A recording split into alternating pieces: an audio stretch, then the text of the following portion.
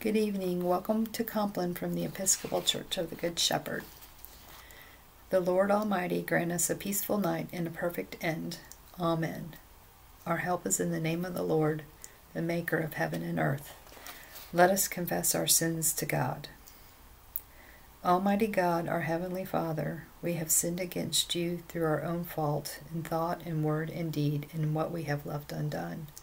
For the sake of your Son, our Lord Jesus Christ, forgive us all our offenses, and grant that we may serve you in newness of life to the glory of your name. Amen. May the Almighty God grant us forgiveness of all our sins and the grace and comfort of the Holy Spirit. Amen. O God, make speed to save us. O Lord, make haste to help us. Glory to the Father, and to the Son, and to the Holy Spirit, as it was in the beginning, is now, and will be forever. Amen. Alleluia. Psalm 134.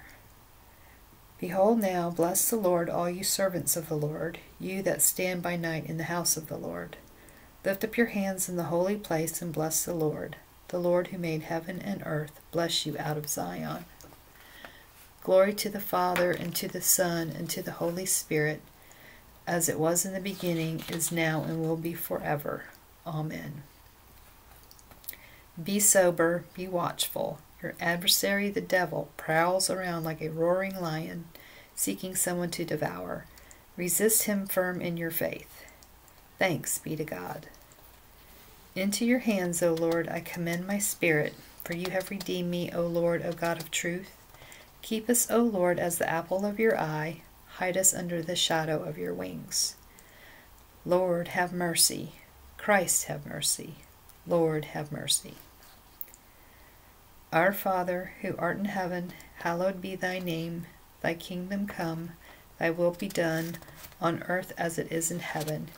Give us this day our daily bread, and forgive us our trespasses, as we forgive those who trespass against us. And lead us not into temptation, but deliver us from evil. Lord, hear our prayer, and let our cry come to you.